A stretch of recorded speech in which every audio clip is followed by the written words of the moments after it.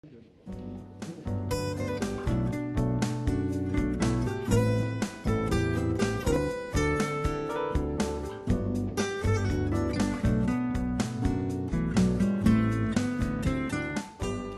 good afternoon, everybody. I'm Michael Hudson, the new director of the Middle East Institute at the National University of Singapore, and I am very happy to be officiating at this, our latest event in a calendar that we hope will be filled with interesting lectures, seminars, workshops on various aspects of the Middle East.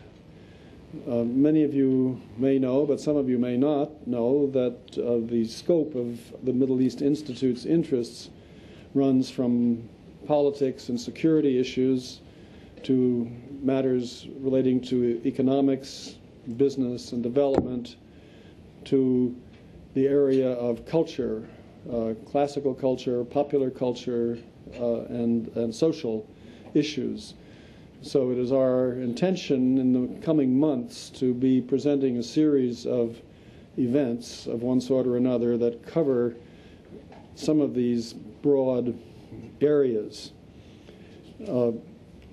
We're also intending, in keeping with our mandate, to focus on hot topics, on issues of burning importance in the region today. And that's why we are sponsoring what we think could be a very interesting lecture on Friday on Afghanistan. Afghanistan might not seem to you to be in the Middle East, but our Middle East is expanding all the time, and there are plenty of good reasons why we should have an interest in Afghanistan, given, as you all know, I think, the genealogy of Al-Qaeda and the Taliban and the connections between the Middle East and that far distant country. So we've invited Professor Rais, Wahhabuddin Rais, from the Political Science Department at the Islamic University in Kuala Lumpur, who is an Afghan, to come down, and he'll be speaking Friday afternoon, not here in this part of town, but it's down at the main campus, the Kent Ridge campus of NUS. And you have, I think, probably some written information about that lecture. But let me turn to the lecture we are looking forward to this afternoon. And before I introduce the lecturer, let me just say a brief word about the topic, which is one of great interest to me. The topic is political leadership in the Middle East. And for more years than I care to remember, I've been studying the politics of the region, and I have tried to focus in part on the question of leadership, partly because, strange as it seems, leadership is a rather understudied concept in Middle East politics. That's strange because I think we all know that most of the regimes, most of the political systems in the region are authoritarian and often governed in a very comprehensive way, without much contradiction, by leaders, by individual leaders who clearly have some kind of power and influence and authority. So I think one of the interesting things, one of the interesting challenges for political scientists working in the region is to examine more than we have in the past the phenomenon of leadership itself. Who are these leaders? How do they get to where they were? What is the nature of their upbringing, their socialization, their ideology, their personality, and so forth? But going beyond that, to try to situate these leaders in their states, in their regimes, in their societies, and in their culture, to try and understand how it is, or whether it is, that these leaders govern with any degree of legitimacy. There's no simple answer to this question, and I think our speaker today, if I understand him correctly, will be trying to explore some of the nuances of leadership in the region, and I think attempt, in fact, a typology or a taxonomy of leadership, which I think would be most welcome. Professor Ataur Rahman, we are very fortunate that he's been visiting MEI for the last couple of months, and he'll be with us at least through December. He's a senior visiting research fellow with us, and he comes with quite a distinguished academic pedigree. He has been working previously as a senior fellow for the Japan Foundation at the Graduate School of International Development in Nagoya University, Japan. He's a professor, a distinguished professor from Dhaka University in Bangladesh, and he comes with an American graduate education, an MA and PhD from the University of Chicago, which is certainly probably one of the top 10 or even top 5 universities in the United States in the area of the social sciences and the humanities. He has taught and conducted research at London University, at the United Nations University Leadership Academy in Jordan, at George Washington University and Eckerd College in the United States. He has won a number of important awards and fellowships, including Fulbright Fellowships, a Ford Foundation Fellowship, a Japan Foundation Fellowship, and he is quite widely published with many articles in scholarly international journals.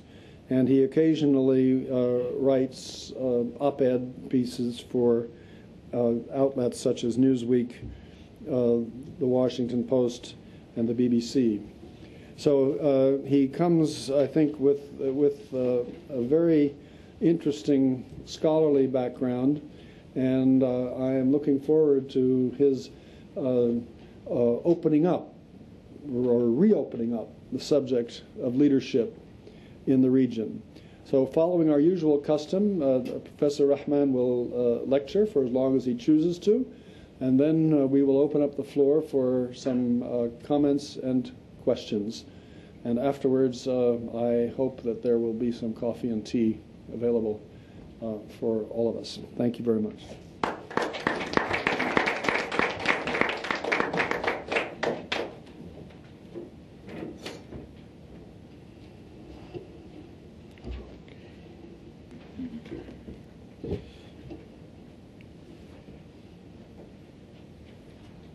Distinguished Chair, of course you are here, and Michael Craig Hudson, the Director of Middle East Institute,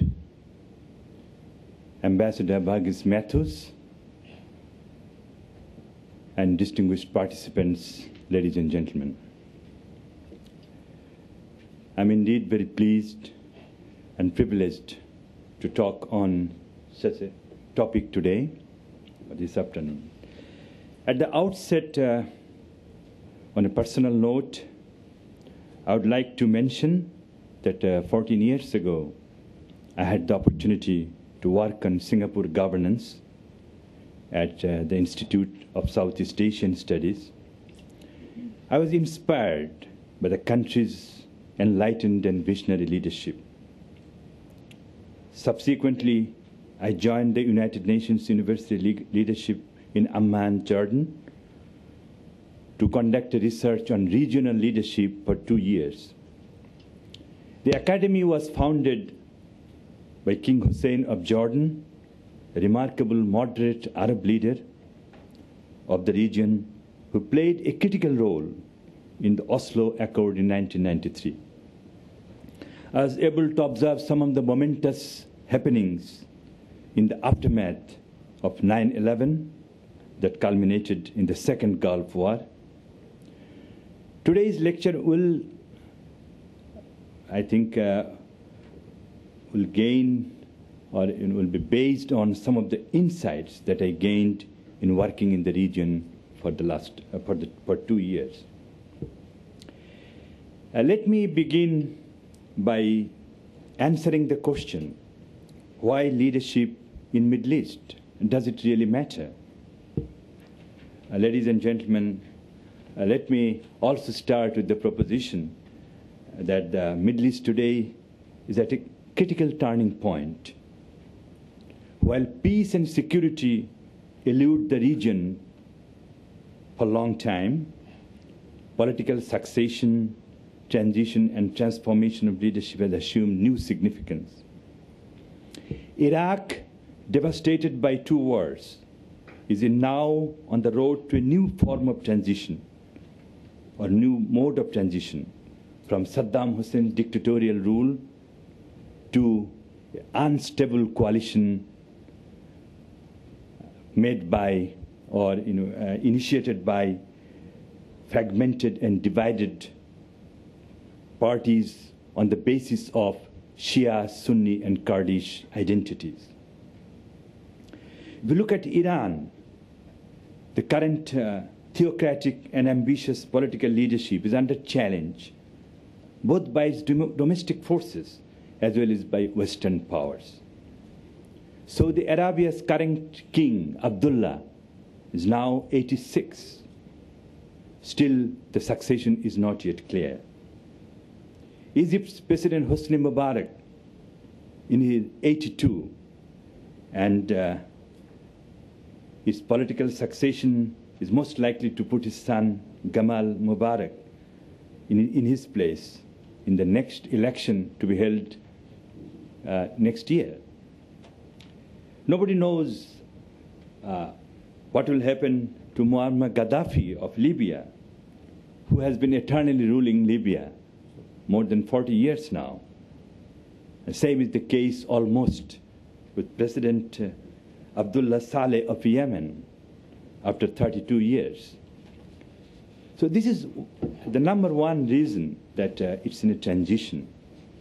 The second, if we look at the political leadership, why it matters in the Middle East more than any other region, for a number of reasons.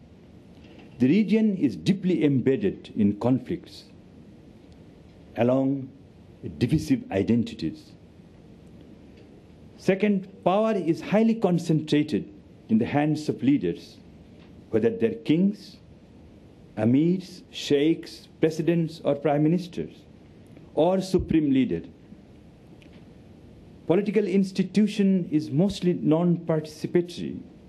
Civil society is weak, fragmented, and controlled. Print media is not free to the extent desirable. And charisma is built on a single leader, and alternative leadership is difficult to grow, particularly through an open participatory process. As a result, political succession becomes a critical factor, paving the way for either dynastic rule or chaos or instability. In fact, if we look at some of the contemporary events, like the cruel assassination of Rafiq Hariri, Prime Minister Rafiq Hariri in Lebanon in 2005, a serious disruptive event that affected Lebanon's political history in 2005, a serious disruptive event that affected its course. His son Saad Hariri was catapulted to political leadership. Similarly, King Abdullah of Jordan succeeded his father, King Hussein, in 1999 at the deathbed, although his brother, King Hassan, was the crown prince for a long time. The current Syrian President Bashar al-Assad was another case of dynastic succession after the death of his father, President Hafez al-Assad, who ruled as a military cum political leader for 3 decades. An evaluation of the performance of the departing leaders and the succession of the new, their outlook and socialization are therefore important in understanding how the region will evolve in the future. Distinguished participants, 3 weeks ago, in a lecture on the Middle East Day, Professor Michael Hudson characterized the region as a contradiction, echoing in the same vein I would like to argue in my presentation that political leadership in the Middle East is a cruel paradox. This paradox is created by the fascination of the people of the region for leaders as heroes, charismatic, courageous, and determined, no matter who they are, tribal chiefs, kings, nationalist, Arab nationalist, Islamist, or terrorist. If they are able to lead people on some perceived legitimate grounds and can infuse ideological values, people rally behind them in tens of thousands in times of crisis and change. Ironically, leaders often fail them. They use and mislead people, legitimize and perpetuate their own power and control with iron hands. The salience of political leadership in the Middle East has therefore assumed new significance. It's nonetheless regrettable, as Professor Hudson has said, that there is a dearth of books or good publication on the subject. Out of 3,000 books which I had the privilege to scan in the Middle East Institute in Singapore, I found only one book published in 1990, which is a kind of biographical dictionary, and 3 books on biographies, one on King Faisal, another on King Hussein of Jordan, another Yasser Arafat. So the rationale for undertaking this type of effort, my endeavor, is to fill the deficit in Middle East leadership study. I understand and realize my limitations in exploring this fascinating but complex leadership phenomena across the region, but I would be benefited from the interactions and feedback from you in my future effort. I have structured my lecture, today's lecture, in 4 parts. One, first of all, I shall analyze the context and basis of leadership. The second, I would like to construct a profile of leadership, identifying the types, characteristics, succession, socialization, and behavioral patterns of leadership. Third, I have an evaluation of the performance of leadership on 3 criteria: peace and security, regional leadership balance, and economic cooperation within the region and beyond. And fourth and final, I want to discuss future outlook of leadership development in the region. With this, let me now turn to, for a moment, on the theoretical framework of my presentation. So I just, because the PowerPoint was available, so I just, the 3 assumptions, I nuanced some assumptions of traditional, transitional, and transformational theories of leadership, focusing on regime change, which is of long interest in political science and international politics. The stereotype categorization of authoritarian or patrimonial leadership are reconsidered by looking at socialization and change process. So my assumption of traditional leadership focuses on the notion of power distance between the leader and the follower, consistent with values of hierarchy, order, family, and social bonds. Second, my assumption of transitional leadership is seen as going from a known to an unknown, bridging from the old while looking towards the new, as a process of remaking the past tradition-bound relations and structures, including religious values and practices. So leaders-followers exchange and process of socialization is a key in this construct. And finally, I assume that transformation is a change in structure, purpose, goals, and behavior, a new order of inspiring and exceptional leadership. Tradition is replaced through transiting to new types of motivation. And in theory, they said it idealized influence, inspirational lead, intellectual stimulation, and new mission of leaders, and for followers with increased connectivity. And but before that, let me now, my first argument is that leadership emerged in a context. The context is very important in leadership, and so I just want to focus on the context in the Middle East. And I said that it's a daunting context in the Middle East.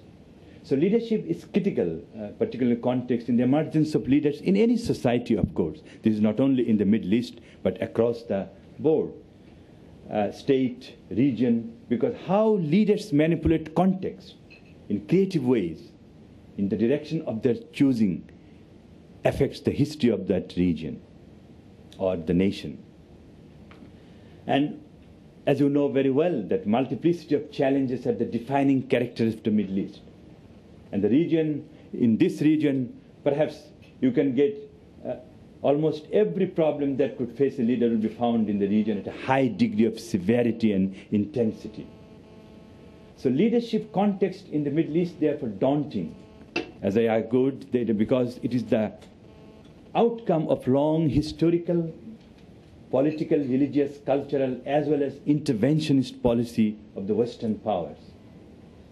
So the historical predicament of wars, colonization by the Western powers, especially the French and the British, and subsequent American hegemony, provided the main ground for the rise of nationalists and founding leaders, as well as religious, political, and other leaders, or social leaders of varied movements and extremist activities in recent decades. The struggle, which is very important, against outside powers is the principal dynamic of leadership in the region, and it seems to be repeating in the region. Just to give a very quick summation, which I said in the last, the collapse of the Ottoman Empire, coinciding with the World War I, French and British occupation, World War II, led to the rise of leaders of 4 different types. One, monarchic and traditional rulers in Saudi Arabia and the Gulf region, epitomized best by King Abdul Aziz of Saudi Arabia and his successors. The second, the nationalist military leaders in Egypt and Syria, represented best by Gamal Abdel Nasser and Hafez al-Assad. And third, determined Jewish leaders like David Ben-Gurion, founder of Israel, and Ariel Sharon. And fourth, Anglo-Soviet installed and US-backed rule of the last emperor of Iran, Mohammad Reza Shah Pahlavi. So that's the background of the historical context. Second, I think this economic context is also very important, and I think we should know the contradictions in the Arab region in terms of economic. It's clearly exemplified in its economic indicators. Affluence and poverty characterize the region, and they're conspicuously visible in income disparities, unemployment, human poverty, with striking regional variations. The average income of the people varies from 2,300 in Yemen to 92,000 in Qatar. The low-income group countries are Yemen, Morocco, Jordan, Syria, Egypt, and Palestine, where about 25% people live in economic insecurity, unemployment rate is very high, and human poverty, education, health, and political freedoms are low. In fact, more than 50 million people live under conditions of absolute poverty in the region. And then the third characteristics that in high-income countries like Gulf, Saudi Arabia, Kuwait, fairly wide and deep social nets are provided now with quasi-modern social security arrangement. But income gaps are high and human development index is less satisfactory.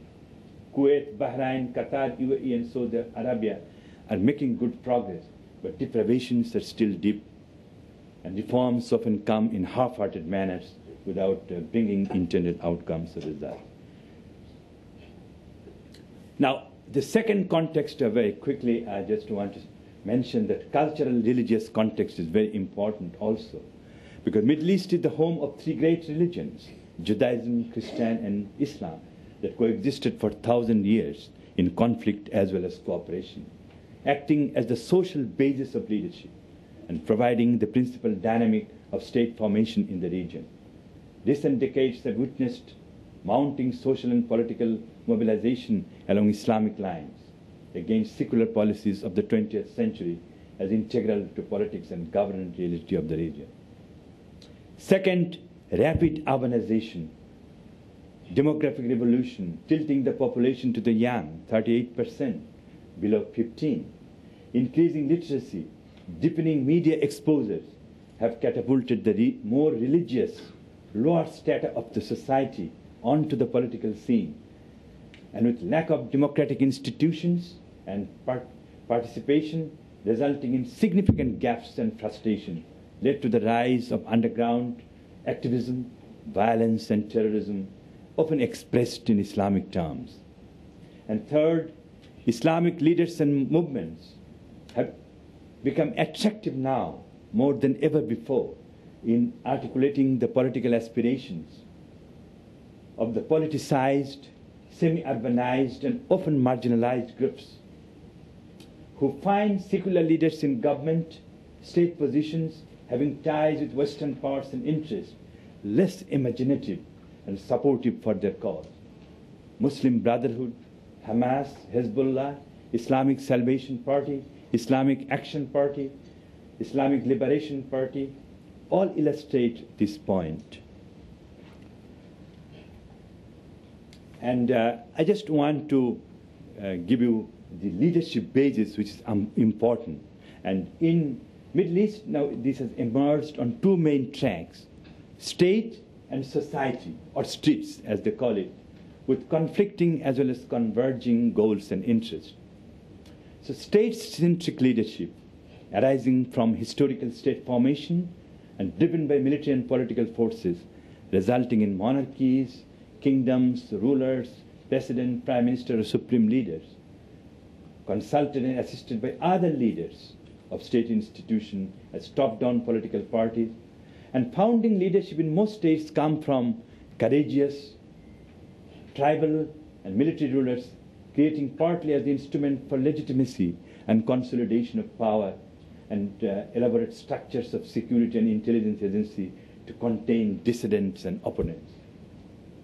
And the second stream, or the second base, is the societal leadership, which is now arising from societal, ideational, and religious divisions and fragmentation of the Arab region. The Arab culture and religion encourage unity, but divisiveness pull Arab society between all sorts of polarities and conflicting orientations, now more than ever, impacting on the development of prototypical leadership ideas, movements, and struggles. In fact, the leadership of these movements, religious groups, semi-political parties, underground activists, and terrorists provide the main challenge to state-centric leadership for reinventing or recreating societies or states. Now, I have also given some types of leadership. I just wanted to play with some of the leadership types, typology, and models. So it's oversimplifying the reality. I just tried it so you can have some of the dynamics of, so some of the models I just played with the dynamics of state formation, state building, and social forces that led to complex and evolving leadership patterns and are divided in several types or models. So one is, I tried to say, is a specific Saudi and Gulf model, which is undergoing significant transition starting from the Wahhabi Islamic principles of piety, highly pragmatic, modern outlook, enterprising, and legitimacy comes from welfare measures now for the citizens with enhanced capacity in terms of resource distribution and institutional growth, and at the same time exercising utmost control. So this is one model. The second model is Egyptian-Syrian model, where you see you can also compare with Lebanon, Jordan, that type of thing, but particularly Jordan and other, Yemen. So this type, more transitional type, long innings in power, most of the leaders, and facing tremendous domestic pressures along economic, social context and Islamic lines with radicalization of opposition forces and disaffected groups.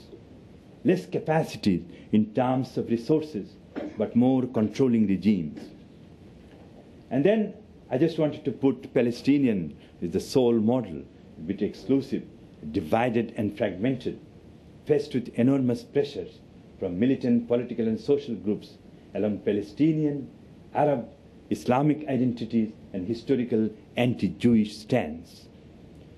And then finally, I thought we have now a new Iranian model, which is transitional, theocratic, ambitious and controlling, continuously playing the Islamic identity vis-a-vis the Western power in political and social mobilization for legitimacy and consolidation of power. Now, I just have a quick look at some of the profiling of the leaders. Saudi Yemen, because they're in the same geographical boundary. So you can see King Abdulaziz was the founder, and then King Faisal, King Abdullah, and of course the Yemen President Saleh. So I have, and then I just made some characteristics of these leaders, but you know most of them. So King Abdulaziz, I think the longest serving 50 years, and the most courageous statesman and far-sightedness, he united the scattered regions and feuding tribe. So I think this tradition is very important in understanding faith in Islam and maintaining Arab tradition. So King Faisal is more a state initiated reforms in economic and administrative, so he was mainly a state building capacity. And then Abdullah came with a more open, liberal face in terms of trying to implement some of the, because this is very important. And then Arab Gulf, I think I thought this leadership also resembles the Saudi with some differences. The prominent Gulf states now exhibit a new dynamism in their development, state building, and also state building. Succession of leadership is emerging, intriguing, but peaceful and shared within the narrow ruling, like Maktoum dynasty in Abu Dhabi, in Dubai, and then we have Abu Dhabi, the rich Muslim Qurashi. Abu Dhabi is Nahyan, Sheikh Zayed Al Nahyan, and his son Khalifa Nahyan. So we have these profiles of leaders from Gulf, Kuwait, Qatar, Bahrain. So they follow the same track within the family, tribal, but shared within the family leadership, but more modern and enlightened face, but keeping the tradition at the source. And now we have this Egypt, Syria, Jordan, Lebanon. So we have this profile of, and you can see from Gamal Abdel Nasser to the new leaders also, three main leaders after Rafiq Hariri, son Saad Hariri, Abdullah, and then Bashar al-Assad. Now, I have some description, but I couldn't help talking something about Nasser, a great Arab leader who showed courage, not only in nationalizing Shia, but a symbol of Arab nationalism, whose voices were there in the streets of Arabs, and fought two wars with Israel, but always playing the card of the people. So that's another. And then Anwar Sadat, who turned from a kind of nationalist to kind of peace, opted for peace and signed the Camp David Accord, but assassinated at the end. So I think, and then we have the Hosni Mubarak, the kind of the last pharaoh. So Hosni Mubarak is also now continuing for 30 years, but remained committed to peace with Israel at a high cost of his credibility at home. 30 years, supported even sanctioned U.S. action in Iraq that invaded Kuwait. a hybrid regime of state control through military bureaucracy. So this is model based. And Syria, Hafiz al-Assad, I thought in Syrian context, he was also very strong and authoritarian in a type of a leader, but also a state builder. And he's succeeded very peacefully his son, succession. And I thought one should also know about, so I don't want to discuss the emergence of women leaders. I didn't get much, but I thought Hannah Ashrawi, because I used to see her often when I was after Intifada in Palestine. So she was very good in speaking and very eloquent. Shabal al-Arabiya, you know, she used to, I was so much charmed with the coining of the word, the way, you know, so eloquent, you see, and spoke so well. And then we have the first lady member of the parliament in Kuwait, Masuma al-Mubarak, you see. So you don't get too many. And also this education minister now, Nouria al-Beit, you see, in Kuwait, education minister, and center of controversy for many things. But she emerged as a leader in Arab world. We have also some other, like Chief Justice recently nominated, but mainly political construct, we don't have much. You see. So I was trying to see that. And then we have the profiles of leaders of Israel and Palestine. You see. David Ben-Gurion, you see, was the founder leader, not so democratic, but very strong and determined for Israeli nationhood. Yasser Arafat, not democratic, but a charismatic leader. You see. And then Ariel Sharon, you see, very ruthless, but sometimes very compromising, very contradictory. And then we have also the new generation of leaders, you see, Netanyahu, Mahmoud Abbas, and Khaled Mishal, you see, from the societal leadership of Hamas. So that's another current in Israel and Palestinian. So I had this, but I didn't want to discuss Ben Gurion, Ariel Sharon to begin. So there are other, but I didn't push it. And then Iran, you see, I think I thought it deserves merit on its own. The profiling of leader, they look, except to Ahmadinejad, he looks slightly different, you see. But Rafsanjani is more moderate than some of those. So we have the moderate and also very challenging leader, you see, with Ruhullah Ayatollah Khomeini and then Khamenei, you see. They represent the supreme leaders. One is the founder of revolution. Another is now sustaining the revolution as the leader. And the Rafsanjani, the moderate leader who, from the parliament leader to the president and so he has also a moderate voice, but Ahmadinejad more challenging. And then we have the Hassan Nasrallah, you see, who came through this Hezbollah in 1992, and then played a tremendous role in shaping the Lebanese politics, and also links with Iran. So he's also emerged as a permanent feature in Lebanese politics, despite they don't have much but he has the ultimate veto power in even Lebanese politics. So it's a semi-political party with military wing. You see. So the Hezbollah itself, there are so many studies, and so he's the leader, which is very much known. Now I also put in this construct some of the succession and socialization of leadership. I know it's difficult, so there are some. I just wanted to present that what are the issues which are being discussed.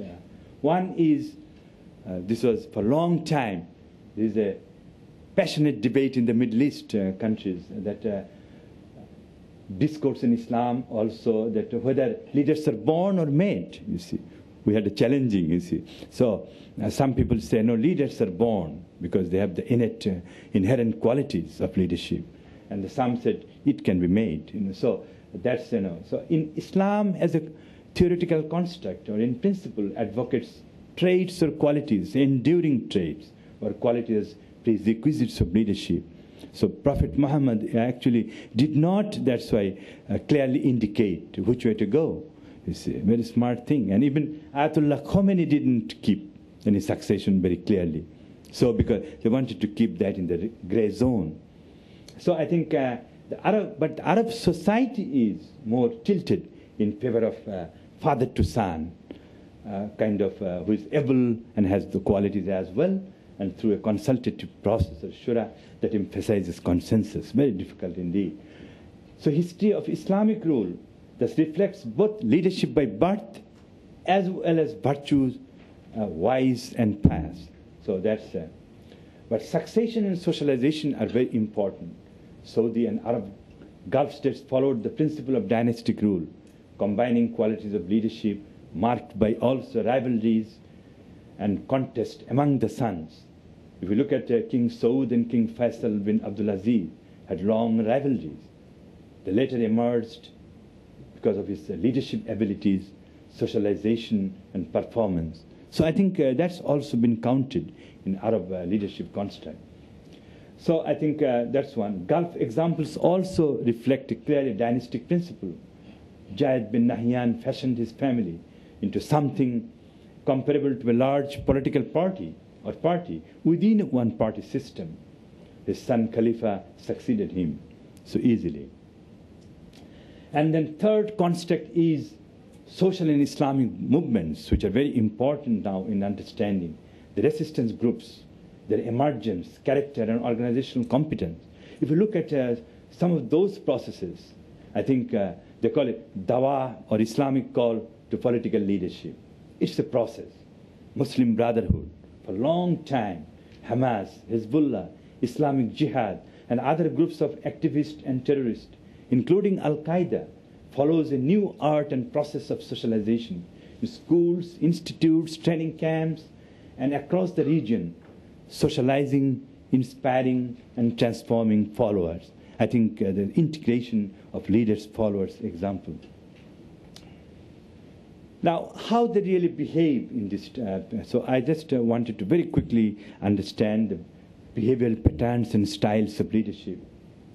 So Arab leadership patterns suggest a curious combination of traits and orientation to Arab tradition of family bonds, Islamic values, and ruling imperatives.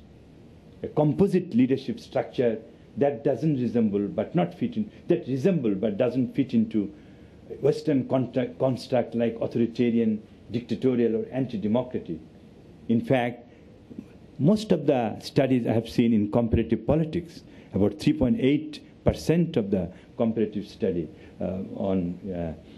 they mainly focus on that categories, authoritarian regime characteristics. But they sometimes do not go into those things. So here I think three patterns can be discerned if you make it a composite leadership. One is the founding leaders, which is very much orientation to Arab tradition and cultural nationalism or Arab nationalism, but distinctively and acted as the motivating factor for struggle against Western power. I think this is a powerful message. Military and nationalist leaders and statist modernizers emerged during that process. Gamal Nasser, Abdul Nasser, Hafez Assad, King Hussein, Ben Gurion, Sharon, Begin, Shimon Peres. So all of them developed along Jewish identity or other nationalist identity and democratic process with contradictory behavioral characteristics of ruthlessness and compromise. So I think I talked to many Palestinian leaders. They said Ariel Sharon was very ruthless, one of the most ruthless leaders, but at the same time, he was the most compromising. It's very contradictory, you see, but they get more concessions from him than other, like Shimon Peres, very difficult. Even he will be saying very soft things, got Nobel Peace Prize even. You see, so it's very difficult to judge who will give more compromise, more concession. And then we have another category from founding leadership to transitional leadership. This also reflects a mix of tradition and modernity. If we look at the track of King Faisal or King Abdullah of Saudi Arabia now, they symbolize this pattern of family rule with economic welfare, strong but benevolent. So that's the major theme or characteristic. And then Hosni Mubarak, as I said, there's a lust book on this, Lust Pharaoh. So he is very strong and ruthless also. full state control with limited contestation. Saddam Hussein, of course, very much legendary dictatorial, and Iran's Ahmadinejad and Khamenei, ambitious, ideational, and combative leaders. And then final category, which I think is transformational. I said it's a possibility, but not now, is when it's a new structure, method, and process like Gulf, Kuwait, Jordan, Iraq, and Lebanon. So they have some possibilities for transformation leadership. As the leaders are opening up for reforms and economic liberalization, aiming for new social and political goals and values. How far it will go, we don't know. We'll talk about. And then I tried in this construct, on U.S. influence on political leadership.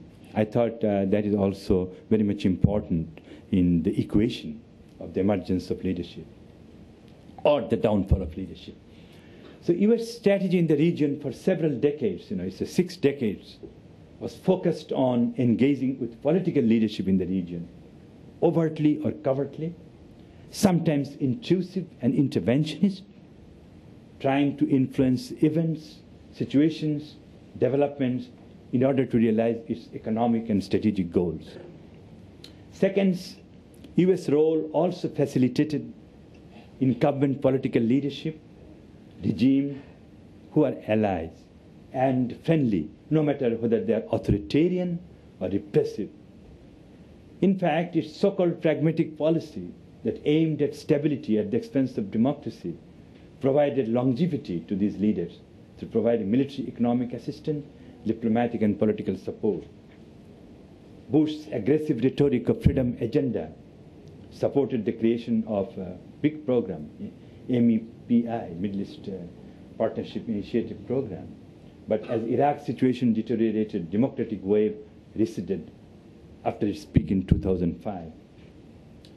Third is U.S. strategy by default encouraged radicalization of leadership in the region.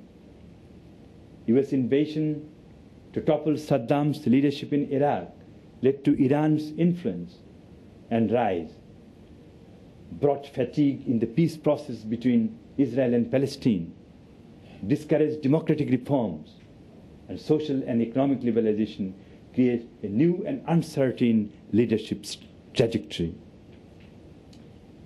And fourth, American failed attempts to transform the Middle East in the past decade, particularly Clinton through peace and Bush through war. Now President Obama picked up where Bush left off, trying to find new ways of engaging with the region and its leadership by his own style and strategy, which is unfolding, but yet to bring results in peace and security arena and political reforms. Now, I just have a very quick run-up on the performance, the legacy of the leadership, current leadership. So what legacies are left by this, what I call transitional leaders of the Arab world, on which the future leaders can build?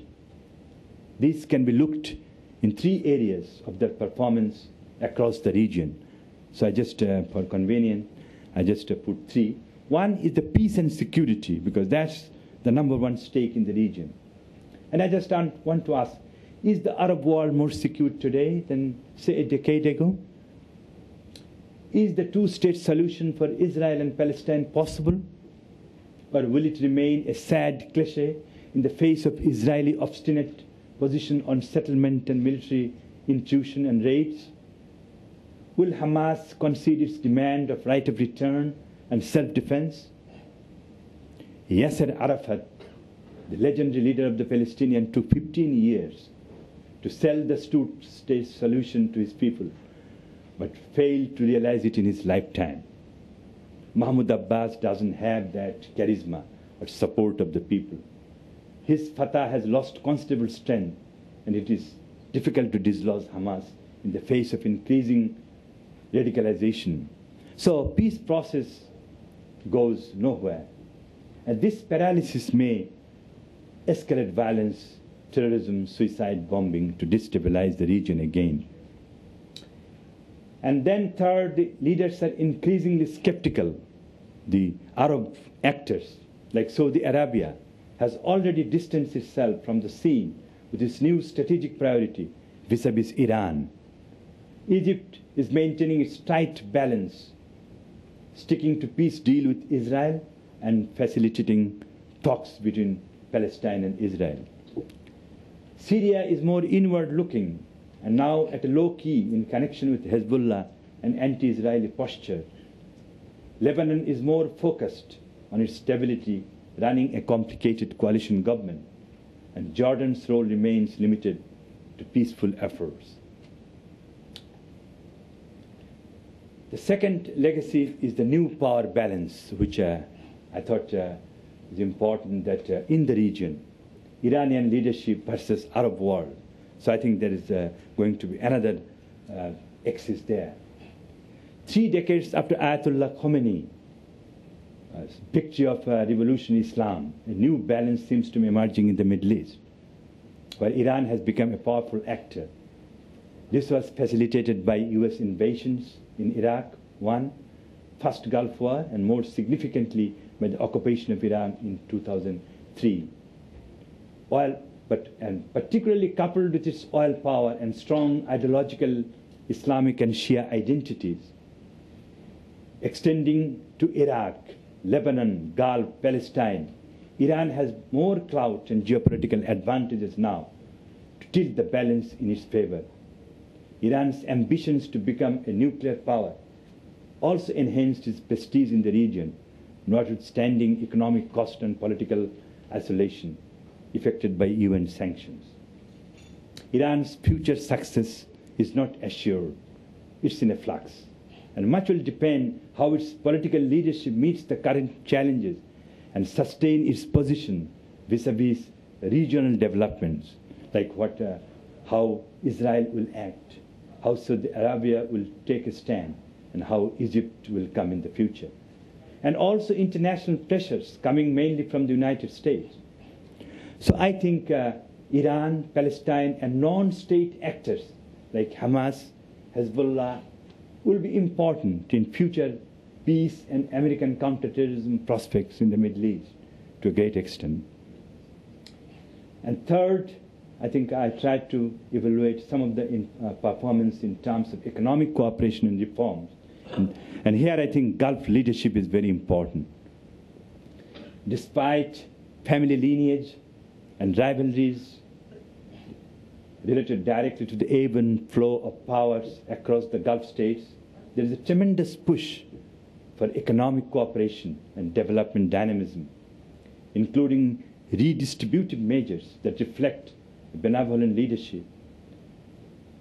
GCC, Arab League, and other regional and sub-regional cooperative arrangements are being encouraged now to create more financial and investment linkages across the region and beyond, yet to gain momentum, but have strong potential in the future if the region remains peaceful.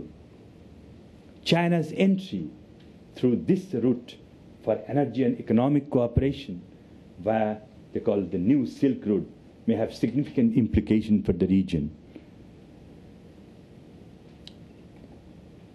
Now, last in concluding, I just want to see future outlook. So what's the outlook?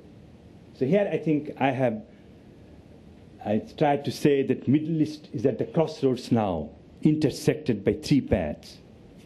1, statist, positional, family-based, dynastic political leaders with vast networks of patronage, enhanced resources at their disposal, and developing robust mechanisms of control and influence. The second stream or path is the societal Islamic leadership coming through mobilization of radical forces and movements, enjoying broad popular support with social service network and communication. Iranian leadership is exceptional manifestation of this ideational political Islam. And third stream is the liberal, secular, and reformist leaders caught between the 2 poles, active in promoting ideational and institutional structures of democratic state with accountability of leadership, participatory processes, and reducing gender and social inequalities. Now, these three groups, all these groups are now exposed to technology, electronic media, like Al Jazeera, CNN, and other networks of communication to mobilize their followers.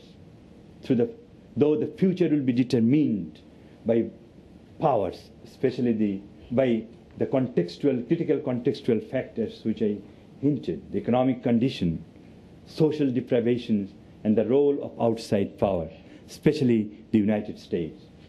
Indeed, the shape of future leadership in the Middle East will depend considerably on the ingenuity of US policy and strategy that need serious reconsideration given its past record of failed diplomacy and squandered opportunities.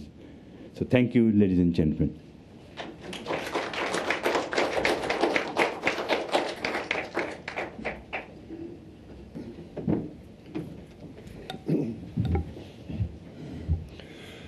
Well, thank you very much, Professor Rahman, for quite a comprehensive survey of leadership in the region.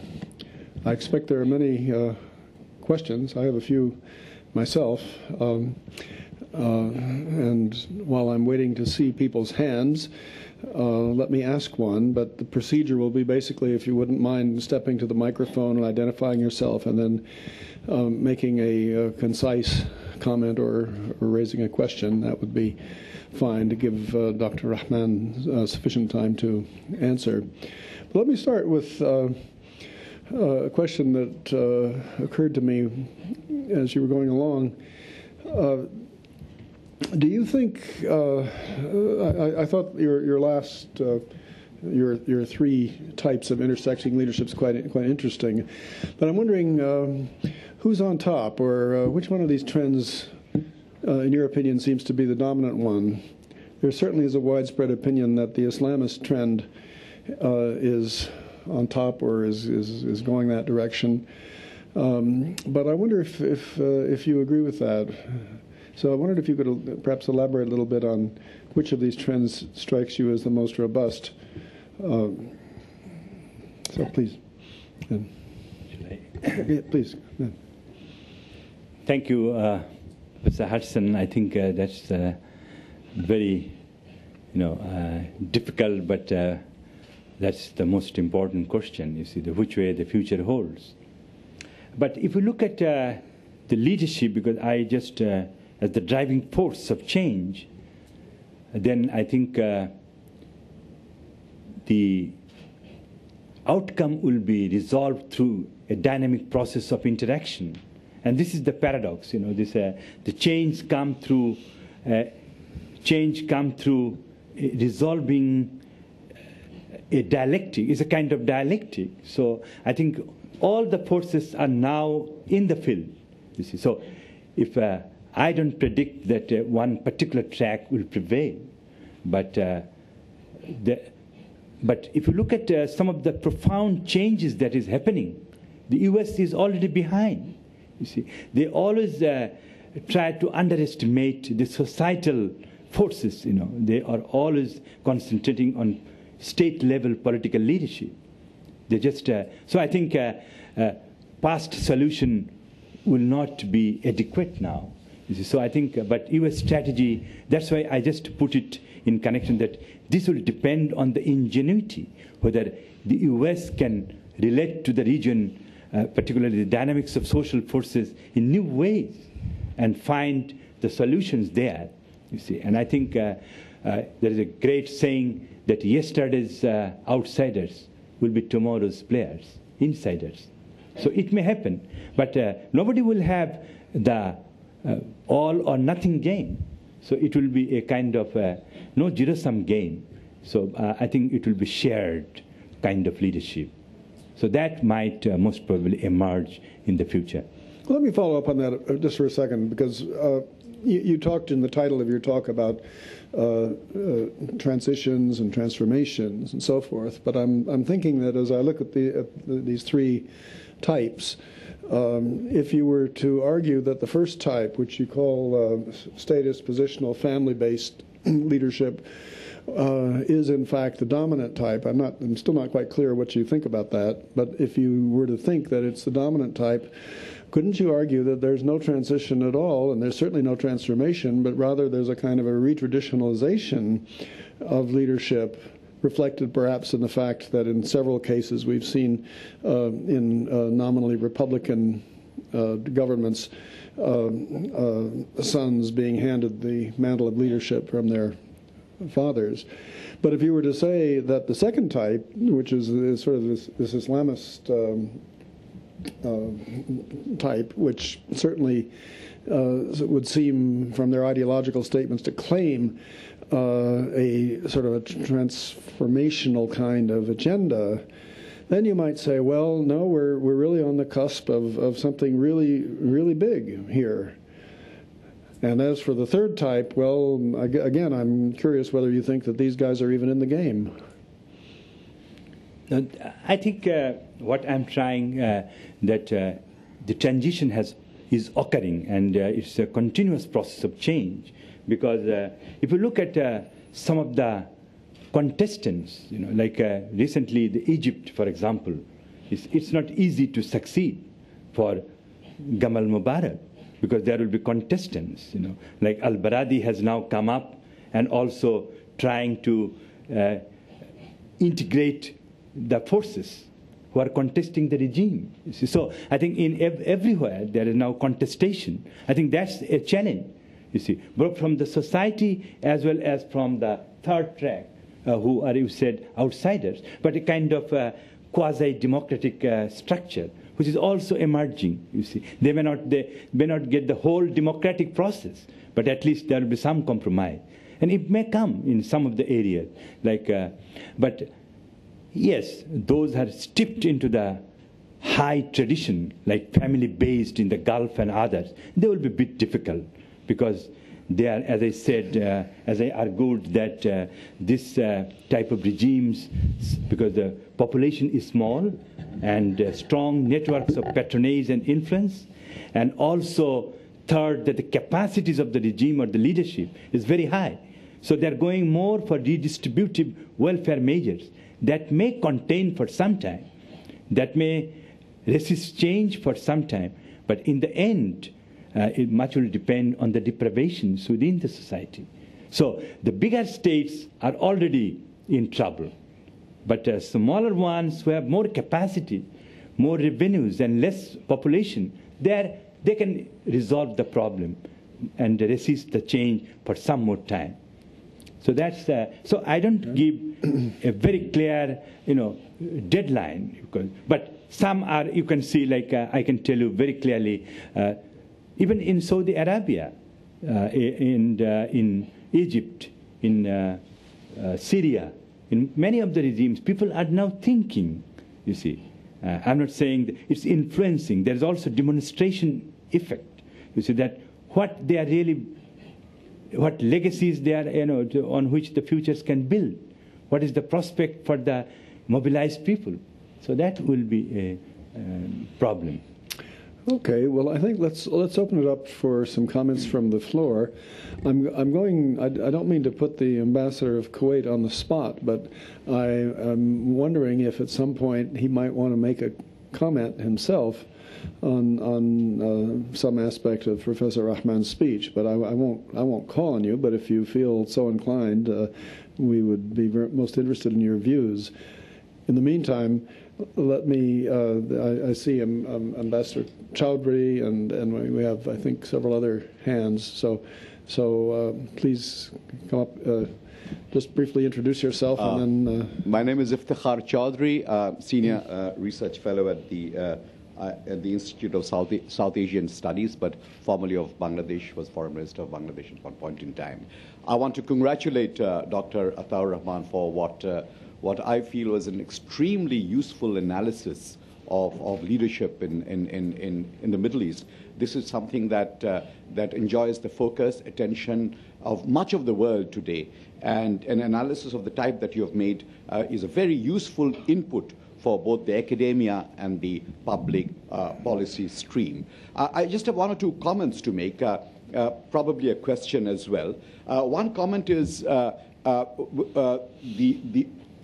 political philosophy of kingship in the Middle East was somewhat different from that as was known in Europe, because the Middle Eastern kings did not have the kind of divine right that the European kings had. I mean, the authority did not flow from God. Here, it was actually, ironically, more democratic, because here authority flows from the family or from the tribal leadership. So there was some kind of a consensual agreement on who the leader is going to be. The title king is usually avoided for that very reason, and King Abdullah would much rather be known as the custodian of the two holy places than His Majesty the king, and the other sheikhs would rather be addressed as highness than as majesty, of course. You say that they are the driving force of change, but there could be an alternative opinion, which is the strong leadership actually impedes change and institution building in the polity, as the result of which any change would come from some either other ideological front, such as Islamism. You see, because there is no simple method of effecting change through institutional mechanisms. So my question is, do you agree with this? That unless there is institution building, unless this strong leadership is directed towards creating institutions in the community and society, change will be violent. Thank you, sir. Can I just... Of course. Sure.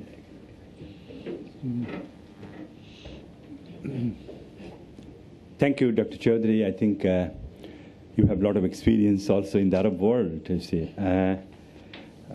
In answer to your question, I think that's very important. I just remember when I was studying Gamal Abdel Nasser, the great Arab leader, so popular, even Yasser Arafat, but they couldn't hold, because the lack of institutions. They could not institutionalize the power or legitimize through institutions, you see. So the legacy could not last. And even if you look at some of the younger generation of the Egyptian, they forgot the call for Arab nationalism, you see. We remember, but, and those who are older than us, they remember, you see, the great Arab leaders, But, so I think that is another step of transition, you see, that leaders now, and this has been realized by some of the Saudi state and also the Gulf states, not political institution, but they're making more social but sometimes the Gulf states make a kind of charitable institutions, not really political participatory process, but they have also a political party as an institution. But the participatory process is limited, and they can influence. And many of the contests within the Gulf is resolved through, a kind of carrot and stick policy. You give more carrot, use influence to win over, and sometimes, of course, the repression, or, you sanitize. So that's another way of, but I agree with you that in the end, political leadership by itself cannot sustain. The legacy is also is more long-lasting or enduring if they can put it through the, like even King Abdul Aziz, I just, because I read, because of my experience in Saudi Arabia, could not be so much institutionalized as King Faisal, who made elaborate this we call Saudi state as an institution. Even in Kuwait, for example, now they're getting more institutionalized, you see. But if you look at the early first generation, the Sabah, he was very different, but he was a great, courageous leader. So I think that is also a transition, you see, that institutionalized leadership. And this has been done also through social mobilization by the new groups. Like Hezbollah is so powerful. Why? Because they have strong institutional and also people's legitimacy. You will be surprised that 97% of the Shiites in Lebanon believe that Hezbollah is doing a good work. They support Hezbollah. This is amazing. So I think in the end, the leader-followership relationship, if they're institutionalized, as you say correctly, you see through state institution, so more participatory structure and other institution, then you get better result and enduring performance and result. Thank you very much for that. Yes, please.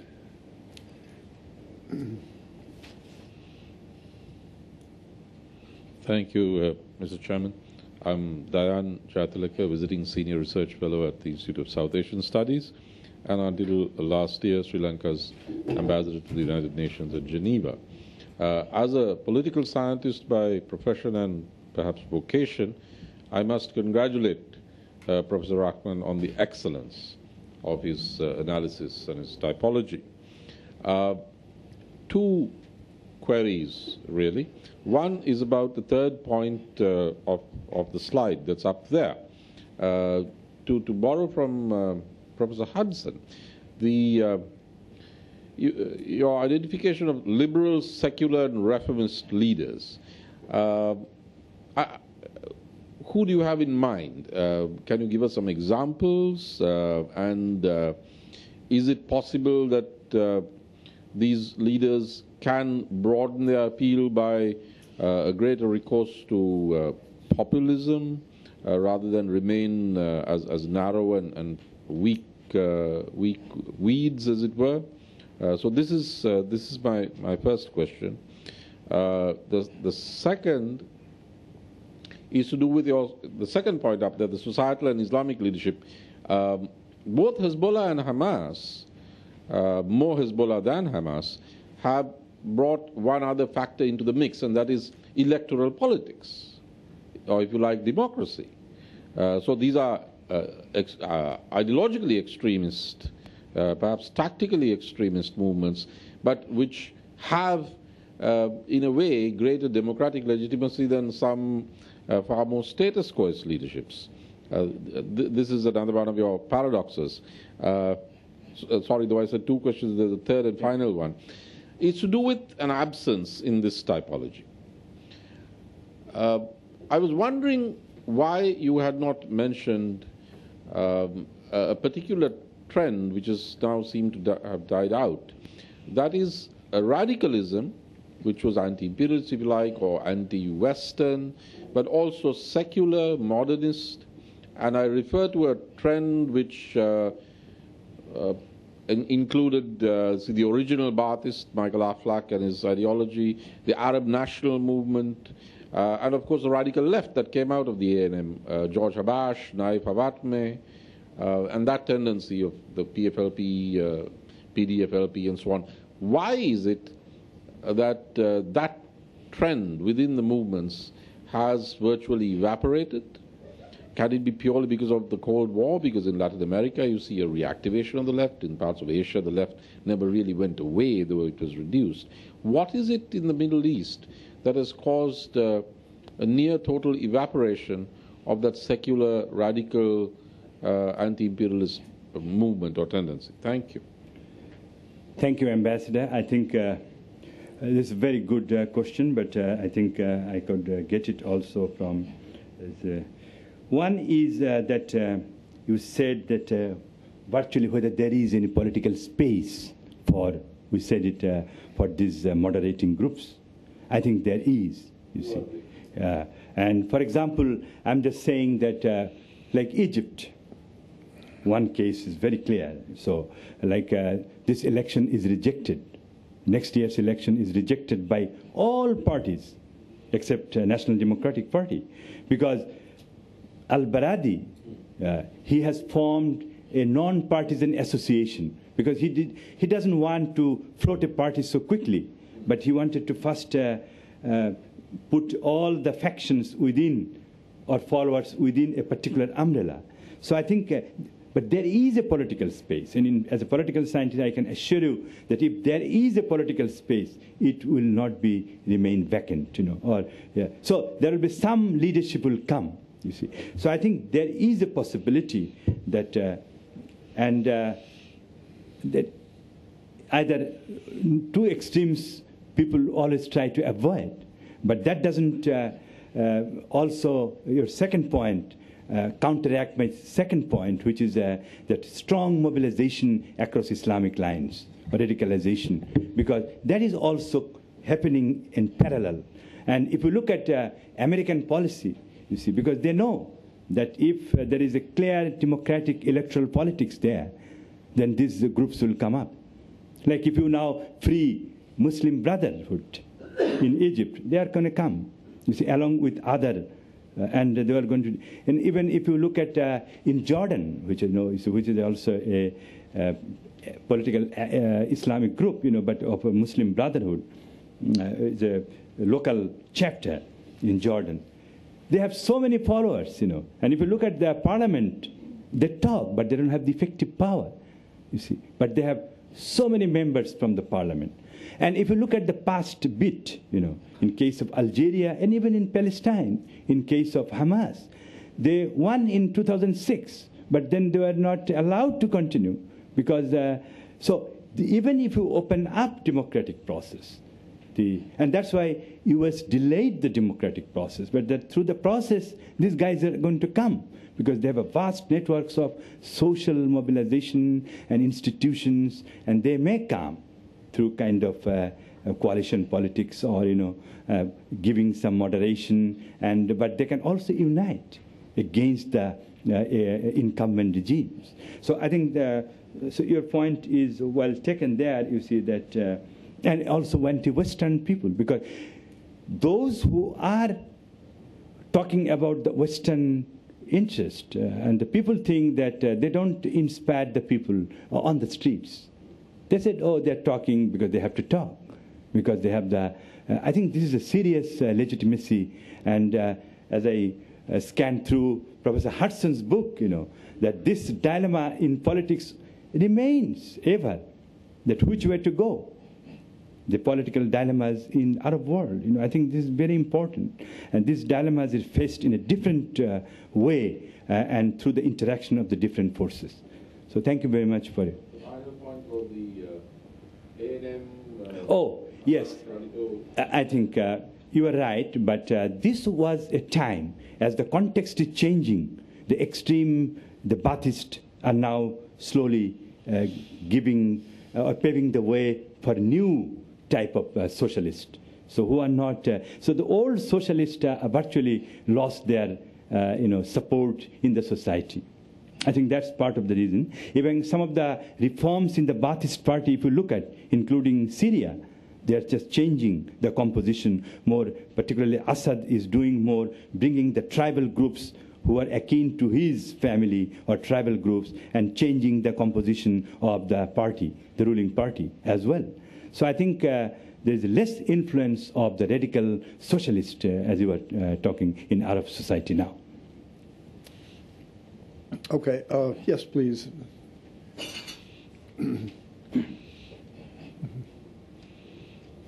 Professor Rahman, thank you very much for your talk. My name is Dusty Clayton from U.S. Embassy, but I'm not in a position to comment on U.S. policy in the Middle East, more of an Asia person myself. Thought your talk was very interesting, and I have two follow-up questions. One is, to what extent in the Middle East do you think that certain leaders are setting the trend or leading what will become the trend of future leaders in the Middle East? I mean, to what extent are there certain more influential leaders that you think are going to have a greater impact over what more leaders turn out to be, given that it's a very heterogeneous region? And then second is, to what extent do you think Middle Eastern leadership and future leaders are being influenced by models of leadership they see elsewhere in the world? Not just the United States, but I mean Singapore, China, other countries around the world, that Middle Eastern countries are saying, hey, if we want to, maybe Scandinavia, I don't know, like Norway, for example, where also is a very oil-rich country dealing with, where they created this big social net. What are the models for a successful country that are having some impact? Thank you. Thank you, Mr. Clayton. I think that's a very good question, particularly I would say, or I would argue that the most influential leadership, particularly the new types, which the younger generation, because as I said, if you look at the demography of this region, particularly the Gulf states, you see, they are following a very dynamic model, you see, because they know where their deficit is, but they're trying to overcome that deficit through a new kind of leadership, you see, more entrepreneurial, more economic focused, and more, the business leader or corporate leaders, and also a kind of through a vast network of distributive mechanisms, you see. So I think they are the models, you see. In the Arab world, as you know, and as I lived, you see, the younger people are very vibrant, you see. The way they talk and the way they want to enjoy the world, you see. They don't go by these old models of leadership, you see. But they need, a new sensitization or, follow-ups of certain models. So they like that, but it's also constricted, because they can't, all are not Gulf, you see. So even if you look at Yemen, you see, if you look at Egypt, the most populous, say 81 million people, you see, and the biggest economy in a sense, and also, but handicapped by the repressive and also the institutional mechanisms of control. So they can't really come up. And this is, Saudi Arabia is also very smart. Kuwait is also very smart because they are doing the socialization process in terms of education and sensitization of the new leadership norms and values, you see, which are coming on this entrepreneurial model, you see, which are coming to a corporatist model, you see. And also to an extent, they want to counter this as a social model, not political, which is still sensitive to many parts of the world. And the second is that whether they will follow. No, they're not going to follow the Western model, you see, particularly in some of the countries. But they all know that they are following the Western model, you see, because, but they don't want to show, you see, that Western meaning, that we are following only. But if you look at some of them, like in Dubai, most of the universities are having cooperation with the American universities. And they have also a corporate leadership academy or institute, which is cooperating with Pennsylvania, University of Pennsylvania, or other university, the Wharton School and other things. So they talk big things, in a sense, and also they have the money, so they can bridge that. So I think, but in terms of political leadership, they are not to say that we follow the American model. So they're not going to make a presidential system, a lot of control over their structures and political leadership or accountability. Those are the things still Greek in Arab world. So like accountability. Oh my God, who is accountable to whom? You see, I was in Morocco, just from my personal experience, and I thought state belongs to whom? The concept of people is still nebulous. There is no concept of people. It's all kings, you see. So that's not radically changed, but the process is there. So that's what we call a kind of the process of transformation. It's not easy. It's not coming so quickly, but it will. But that's the last thing, political leadership. So thank you very much. Yes, yes. No, behind Mr. Talib, and then Mr. Talib. Yeah. Okay, my name is Ang Sinok. I am doing business. On the question of model, perhaps I think if you can comment on the Turkish model, if it's useful for the Middle East countries to sort of study and, if possible, to learn lessons from there. I didn't put that Turkish or that Turkey in the Middle East, but it affects the Middle East, Yeah, but first, they are not Arabs, so there is a strong content of Arab nationalism or on linguistic Arabs, I think there's also, but still, like Yemenis, people want to dismiss Yemeni, but they are the Arabs, so they can't dismiss them, you see. So the content of Arab, the linguistic is also very powerful, you see. And if you look at some of the eloquent speeches of the leaders, the way they speak, you see, they emerged more from demagogy and also eloquent speech, you see. So I think you have to understand that the Turkish model will not inspire, you see. It's a kind of, but it may, in a sense, crafted into the process, like make a compromise. And I would argue that it's a hybrid leadership. It may come, but in a different frame or different way, you see, or different mode. So not now, you see. So I don't know, you see, that a Turkish model will inspire, you see. But Turkish is a rising power, but not inspiring for the Arabs. I think Erdogan is one of the most popular leaders in the Arab world today, in a strange sort of historical reversal, and that's sort of interesting.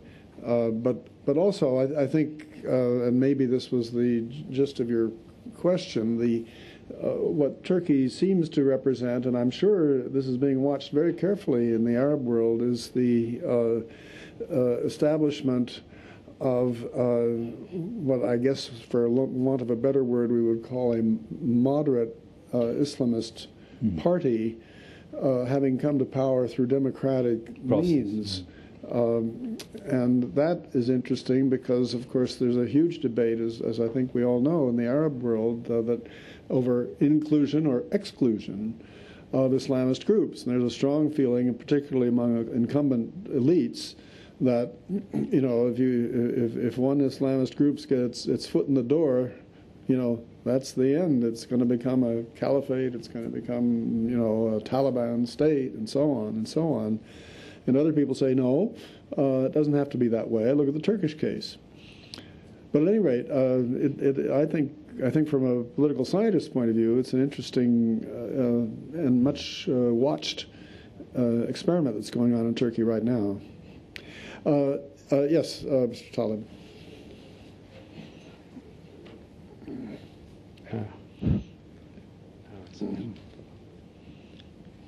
Good afternoon. I'm Saadudin Talib. I used to be a member of parliament in Yemen, and I wanted to call myself among the liberal, secular, and reformist leaders. But as a professor has put it,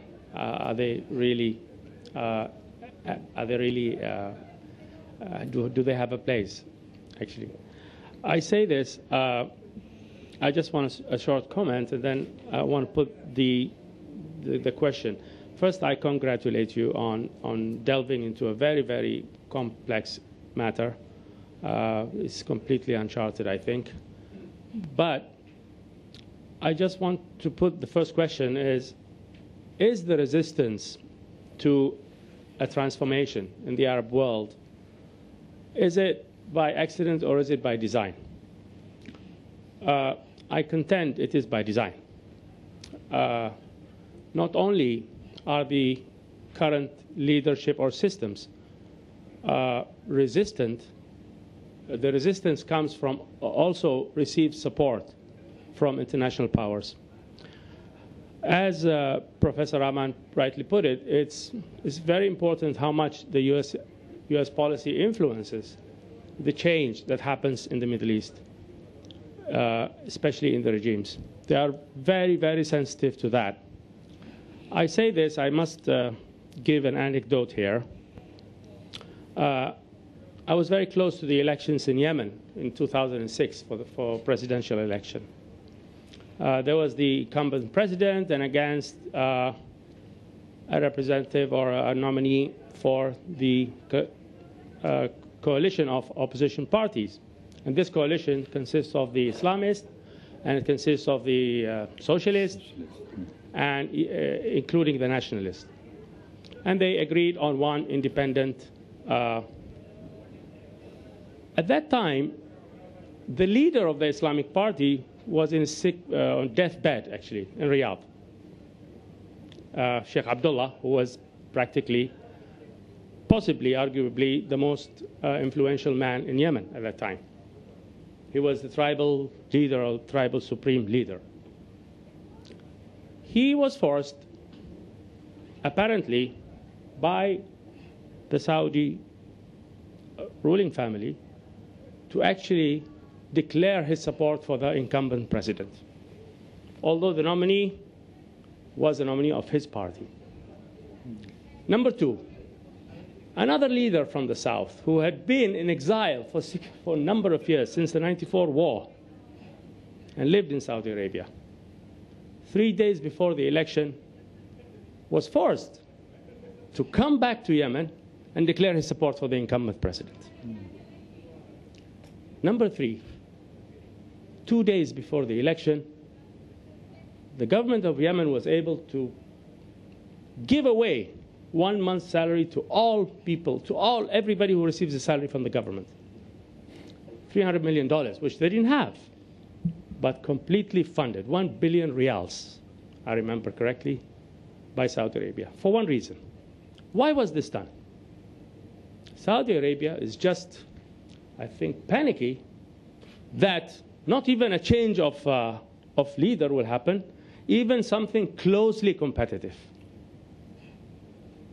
And they went ahead to sabotage, in fact, a real open and free election.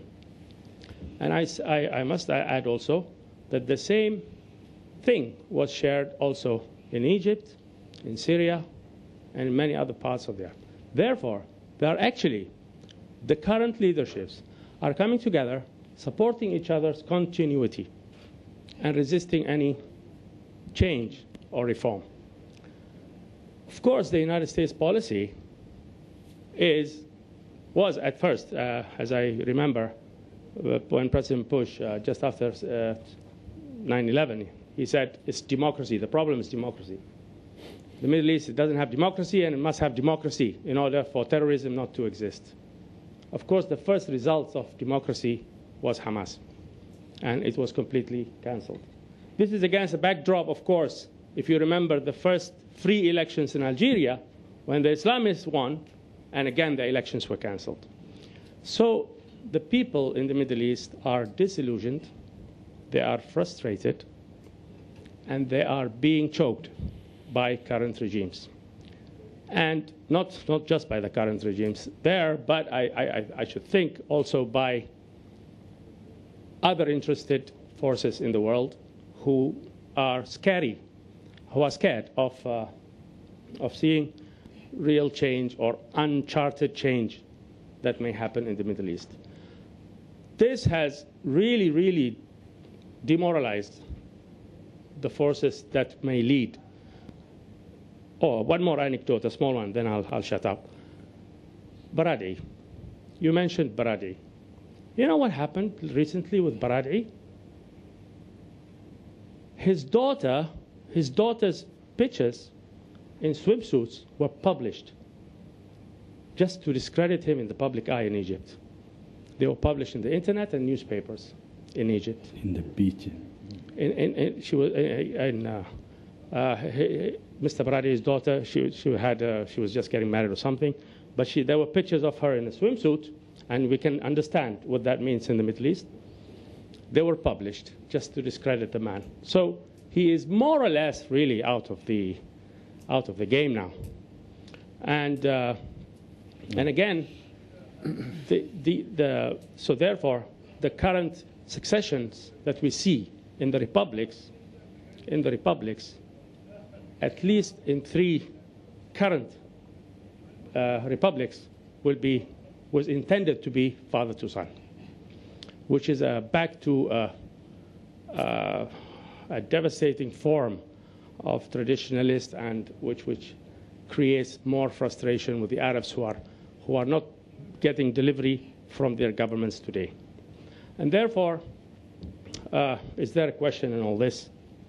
I don't know. I leave the questions to you. Thank you very much. Thank you. No, I agree with you. You see that this is a dilemma, and it will be resolved through a process. But it's not easy, you know. But in case of Egypt, this event will not go so easy because the society, you know, the challenges are coming, and it will be contested. You know, so if you say that uncontested regimes, that's wrong. You see, but you have to resolve it, you know, because of the dominant power category. The state is still dominated by this existing leadership. So it's not easy, it's a contest there. And about American, if you say that American sometimes, as they say, by default, you see, of its policy, not necessarily by, you know, inducing or encouraging a particular type, you know, but they always behind in understanding the social dynamics to some areas, you see, and rely more on the political leaders who are very close to them. So that's the problem, you see. And they don't allow the change, you know, because they know that the change may, you know, backfire, you know. And so this is a more status quo approach, you see. So I thought in the end that much depends on how U.S. evolves its policy, whether it's a changed, a more inclusive type of strategy or not in the future. Okay. We have time probably for two more brief questions or comments. So, yes, ma'am.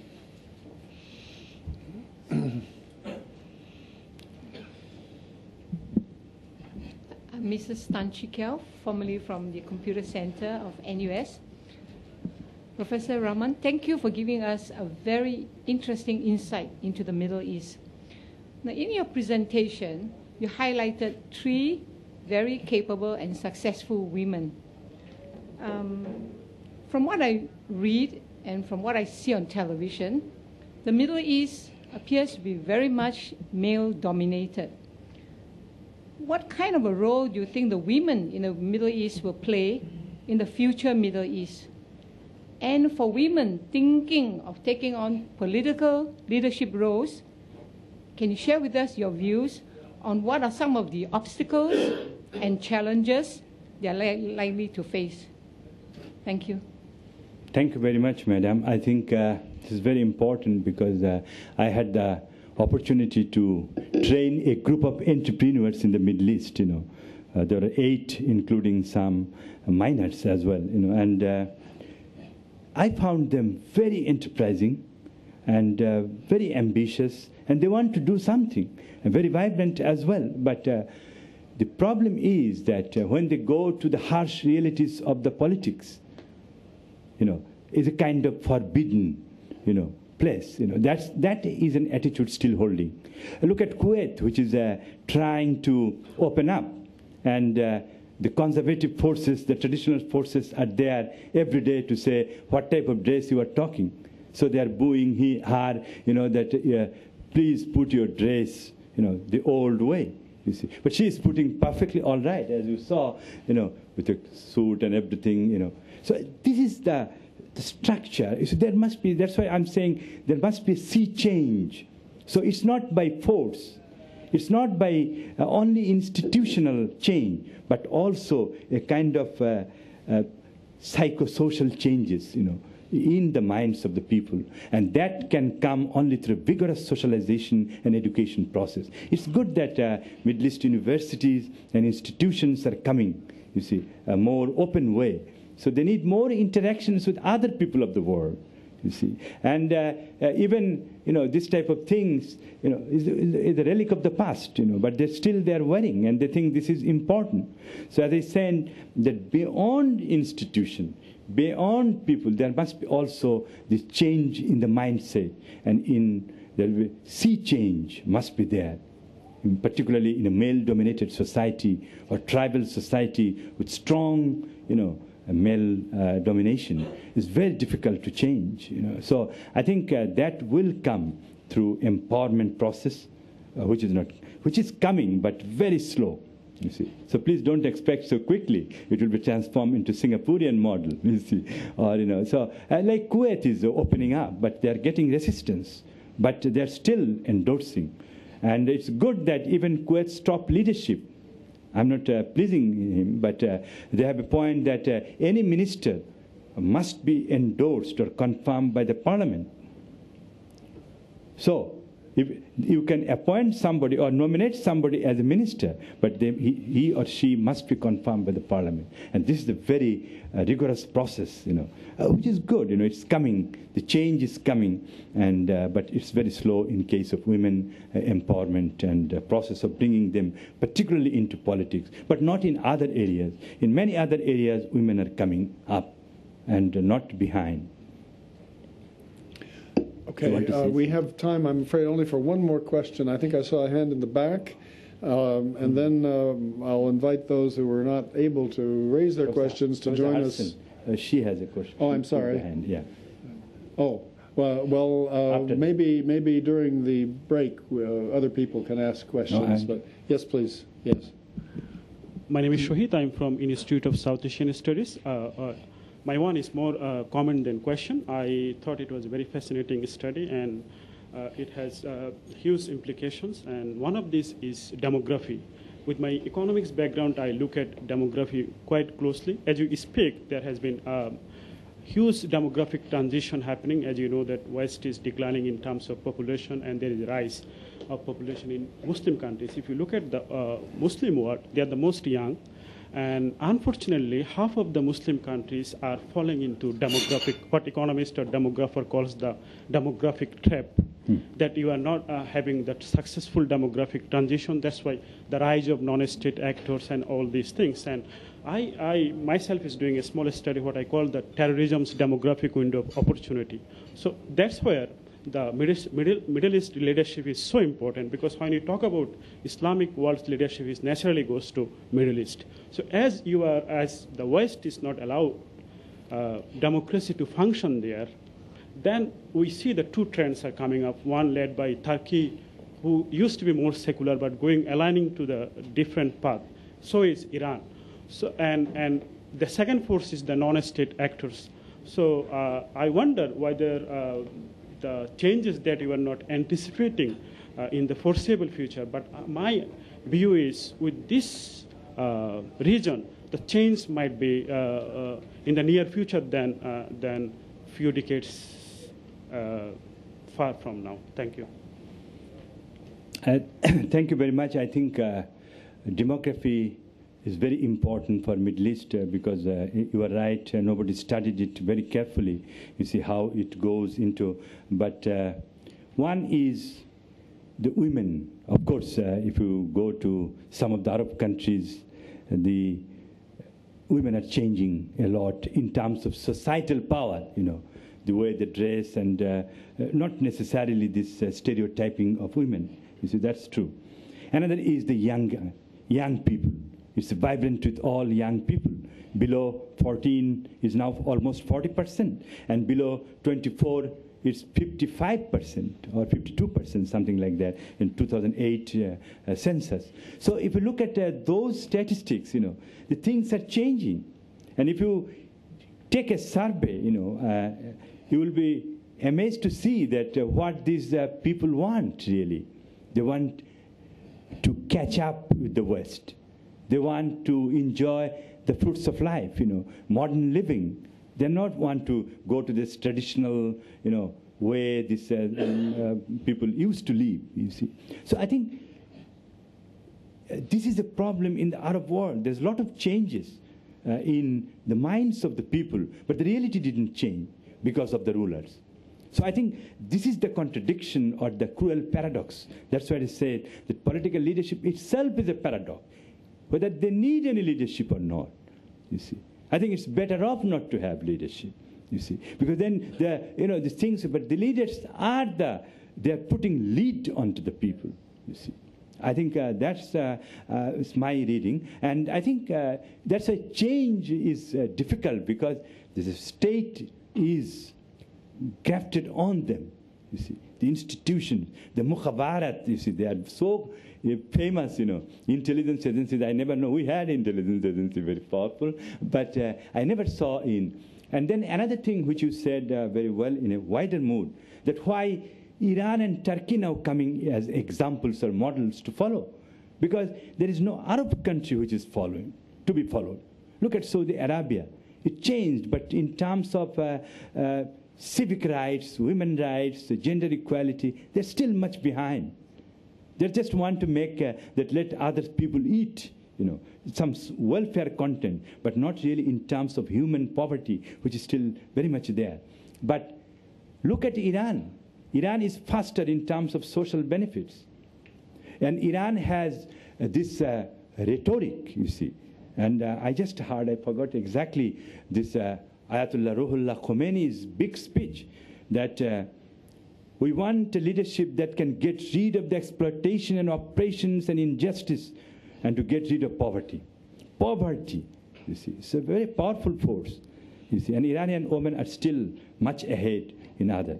Turkey, of course, because of its cultural differences, Turkish model is still a kind of anathema, but still I think they may come up in the future, but I don't know. But thank you for sensitizing us on this demographic revolution. I said it, but it can be really into the linked into the evolution of new leadership or the development of new leadership in the region. Thank you very much. Well, I think on that note, I'd like to ask us all to join in thanking Dr. Rahman for his lecture, and I'm sorry that those of you that didn't have a chance to raise a question didn't have a chance, but you will have a chance if you can stick around for a cup of tea, and perhaps if Dr. Rahman can stay with us a little bit, you can talk to him face to face. So thank you all for coming. Thank you very much.